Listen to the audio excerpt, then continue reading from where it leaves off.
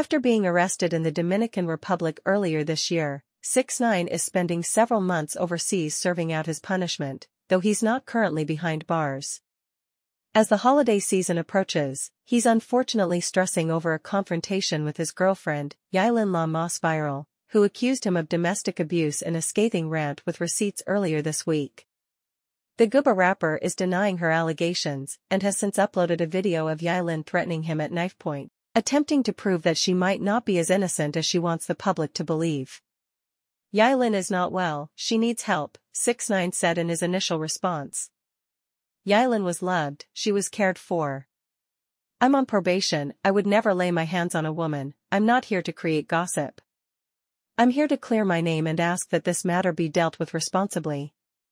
In the chilling clips below, the New Yorker and his partner argue in another language. Throughout the first one, she lashes out at him when he says he's a man of his word. If I'm not a man of my word, why are you with me? He asks Yailin. Yailin viral scares 6ix9ine with a weapon. In the caption, 6ix9ine wrote, "Go blame the rat soundest of it alafolk at PR1 Samacias is rata trash." What Yailin needed was love and protection.